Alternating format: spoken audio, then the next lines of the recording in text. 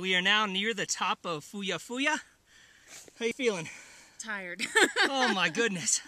It's actually 0.05 kilometers. Excuse me. It's hard to talk up here with the altitude.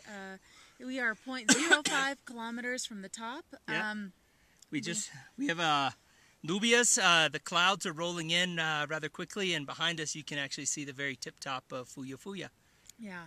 It's mostly rock at the top, which we are not experienced enough climbers to do. So unfortunately, we are stopping 0.05 kilometers from the top, but that's okay. But that's okay. We are telling our friends, family, and our future selves that this is the best decision. So we're a little tired. We're going to sit. We just had lunch at the top of the mountain, and all around us, all you can see is valleys and mountains and lakes.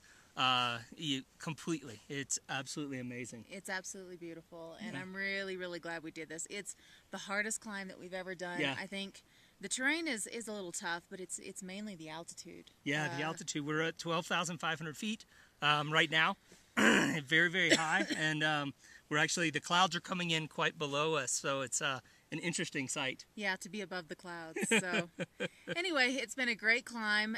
It'll probably take us a shorter time to get down, but still a little bit of time to get down. And then I see a nap in my future. I see a nap in my future as well. This is absolutely amazing. It took about 2.5 hours, 3 hours to get up here. So now we're just sitting and taking in the amazing views, relaxing for another 20 minutes or so, and then start the descent. So thanks for coming on our adventure with us.